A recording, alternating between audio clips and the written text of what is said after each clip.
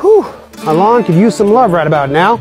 She really took it on the chin during my irrigreen sprinkler install. But I've got my trenches all filled back in, and I've been watering the lawn each morning to help soften up the soil and get it ready for overseeding. Now, if you guys have bare dirt or you just want to whip your lawn back into shape, follow along. So I'm going to show you guys what I'm doing to give my lawn a little makeover. Now, grass seed ain't cheap, so there's a few things I need to do first to get the best chances at full germination. I've already cut the grass as low as I'm willing to go, and the first step in my fall lawn repair is core aeration. So I rented this Bluebird core aerator for the day.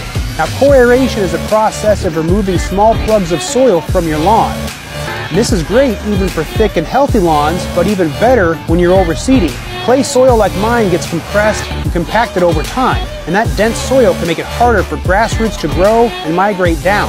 Pulling these plugs creates openings, which helps to loosen up the soil, making it easier for air, water, and nutrients to get down into the root zone. So I'm going to run this bad boy over the lawn a couple of times. I'll go front and back and then side to side so I get good overlapping coverage. And when I'm done, I'm just going to leave these plugs scattered across the lawn. They're pretty small and will break down over time. But now that I'm done, the next step is going to be top dressing and leveling out my trenches so we're ready for seed and fertilizer. So check back soon and stay green.